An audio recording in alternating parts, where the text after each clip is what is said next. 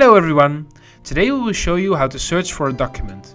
There is no doubt that keeping all your content in one secure central location is extremely important, but being able to retrieve it quickly is what makes Doculayer your irreplaceable daily assistant. All the documents that enter Doculayer are indexed for full text search.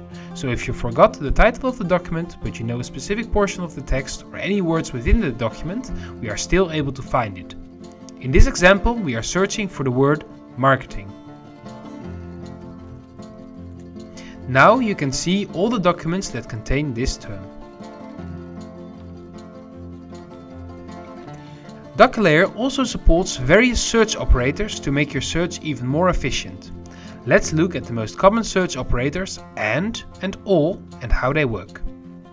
Search operators are typed in capitals. The search operator AND only returns results related to both search terms. For example, if we search for CV and Mary, we only find those documents that contain both words. The search operator OR returns results related to either one term or both of them. In this example, we search for the document that contains either CV or resume.